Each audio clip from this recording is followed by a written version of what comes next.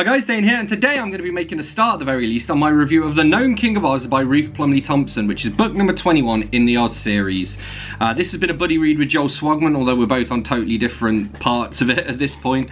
I'm going to read you the blurb, then I'm going to go through and check out my tabs, and then I'll share my overall thoughts and rating at the end. So, Dane reads The Gnome King of Oz, in which Ruggido, the wicked old Gnome King, escapes from Runaway Island and sets out to reclaim his own kingdom and ravage Oz.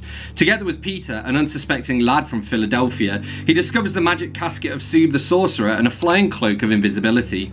Meanwhile, Scraps, the extraordinary patchwork girl of Oz, has been kidnapped from the Emerald City. Along with Peter, Grumpy the Bear, and Oswald the Ostrich, she tries to save the capital of Oz before Ruggido's new sorcery can take effect. But it's finally up to Peter and his baseball pitching skill to make the final stand against the Gnome King of Oz. So, let's go through and check it out. Don't know why there were two uses of the word finally there, that was kind of annoying.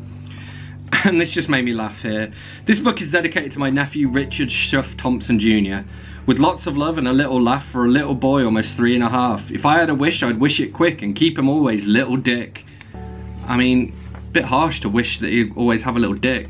And then we get this line here, I am convinced that some mighty bad magic had gone into its making, but that's written into the narrative, which to me kind of broke the contract between author and reader. It went from third person to first person just randomly. Oh yeah, then they travel 35 miles in a minute on the back of this like flying bridge thing.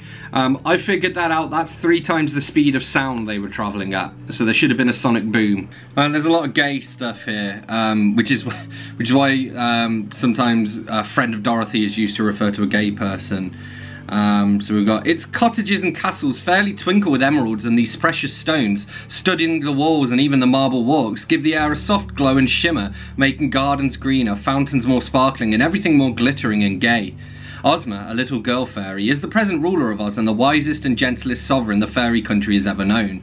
With her in the Emerald City live 57,318 gay Ozites and nearly 100 celebrities, for Ozma has invited to her court the most interesting characters from her 4 fairy kingdoms. And later on we get, the Scarecrow, a lively fellow stuffed with straw, is perhaps the most famous. He has a palace of his own, but is a frequent visitor at the capital. Then there is the Tin Woodman, who rules over the Winkies and is a splendidly polished gentleman of tin. And Sir Hocus of Pokes, a knight 7 centuries old. Jack Pumpkinhead, a singular person carved from wood with a large pumpkin for a head. Tick-Tock, a machine man who winds up like a clock and does everything but live. The famous Wizard of Oz, and so many more that 20 histories have already been written about their queer doings. And Scrap says, a stitch in time saves 9. Well, who wants to save 9? Why should 9 be saved any more than 6 or 7? And presumably it's because 7, 8, 9. We get a bell ringing long and clangingly, which just annoys me. I don't like unnecessary adverbs. Oh yeah, and then Peter falls several miles and then lands in the ocean.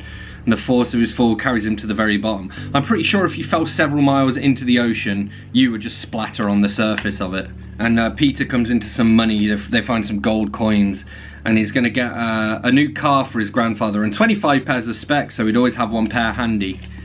And as anyone who has ever had glasses or dated with someone with glasses knows, they're always going missing. Someone exclaims botheration, which I think is a cracking little exclamation. The ostrich, there's an ostrich in it, and it rolls its eyes pleadingly. Again, just annoys me.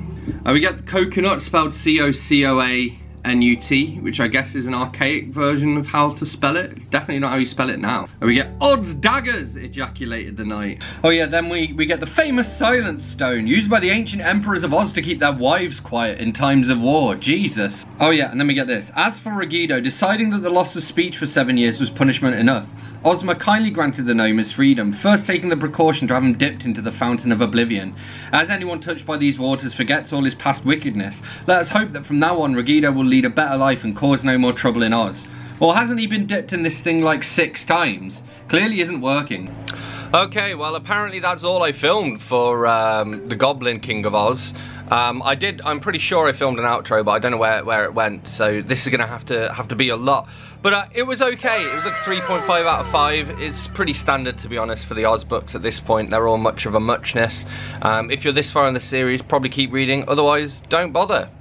So there we have it, that's what I made of The Goblin King of Oz. As always, don't forget to let me know in the comments what you thought of this book. If you read it, hit that like button. If you've enjoyed this video, hit that subscribe button for more, and I will see you soon for another bookish video. Thanks a lot. Bye-bye.